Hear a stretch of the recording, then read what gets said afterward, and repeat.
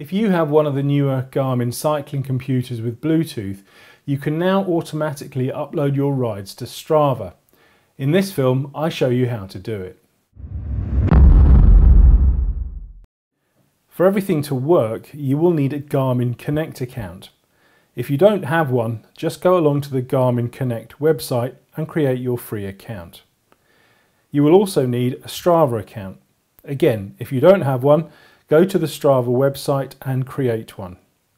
You can have either a free one or a paid premium one. Both will allow you to upload your rides automatically.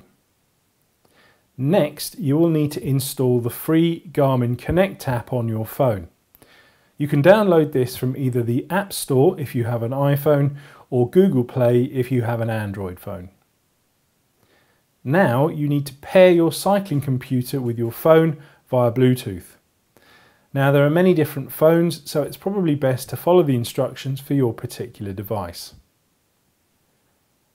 Now that your cycling computer and your phone are talking to each other, you need to let Strava know which Garmin Connect account it needs to collect the ride data from.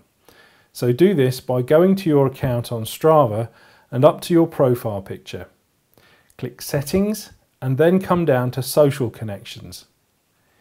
Here you can see Connect with Garmin, so click that and it brings up a window asking for permission to access your Garmin Connect account. Click Authorize, and because it already knows who I am, my Garmin Connect logon details are already on here.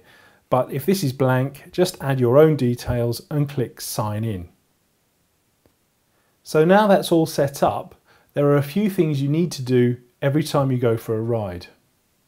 When you switch on your cycling computer, give it a few seconds to automatically pair with the Garmin Connect app on your phone. When it's done that, you can use it as normal. When you return from your ride, press Finish and Save. This will send your ride data to Garmin Connect and in turn onto Strava. If you then look at your Strava feed, your ride should automatically be on there. So there we go. If you have any questions, leave a comment, but in the meantime, thank you for watching and please have a look at some of my other films.